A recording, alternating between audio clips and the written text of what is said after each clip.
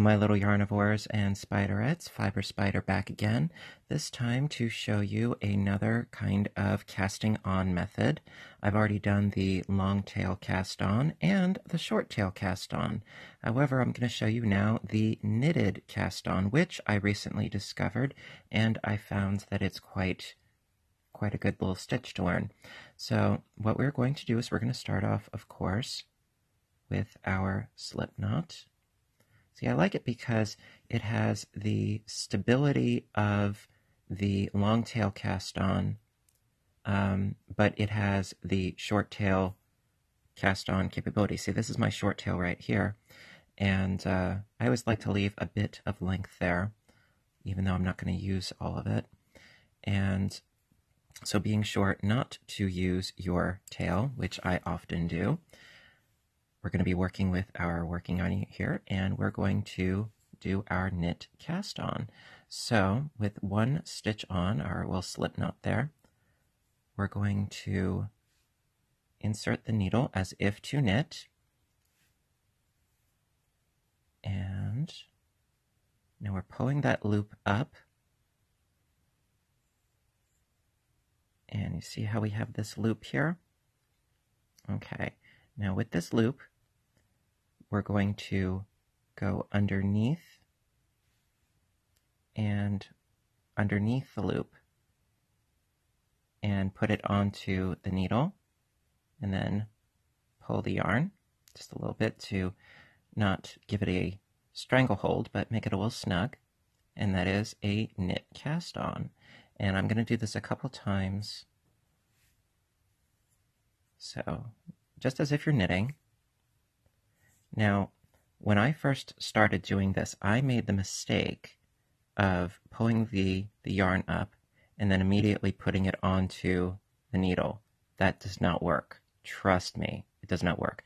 What you have to do is you have to go underneath because it needs that twist. That way, when you are actually knitting, the alignment, the alignment of the loops works. Okay, so again, going in as if to knit, and basically you are knitting, but you're pulling up that loop, and then you're going underneath with your left-hand needle, and you just pull the yarn. I love this cast on. Absolutely love it.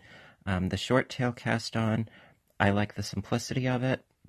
However, with the short tail cast on, I find that it's somewhat difficult to actually get into your stitches sometimes, especially if you have a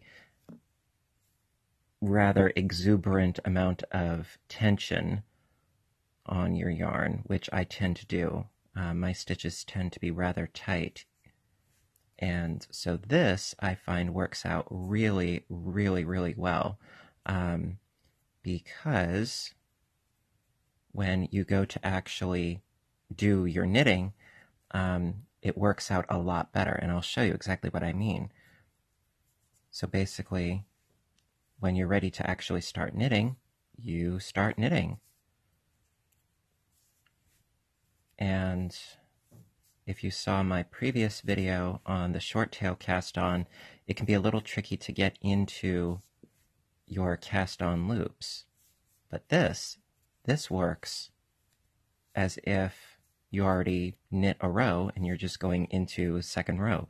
It works really, really well. It works really easy, and this particular casting on would be especially convenient if you are doing a really wide piece that needs a lot of cast on stitches and you're using a yarn that changes color.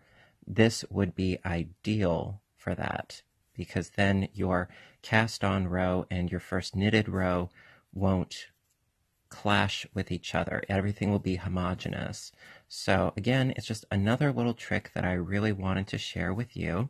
Well, not so much of a trick, but it's a technique, and you can add that to your repertoire, and hopefully it's something that you'll be able to use, and it'll make your life a little bit easier. That's what I'm all about. So If you like the video, please hit the little thumbs up button down below. And if you have any questions, comments, what have you, please do so in the comments section down below. Love hearing from you guys. And if you haven't hit subscribe, please do so as well, because I try to post videos as often as I can. And so until next time, my dears, I want you all to stay inspired, stay caffeinated, and above all, stay stitching. I love you guys, and I'll see you in my next video. Bye for now.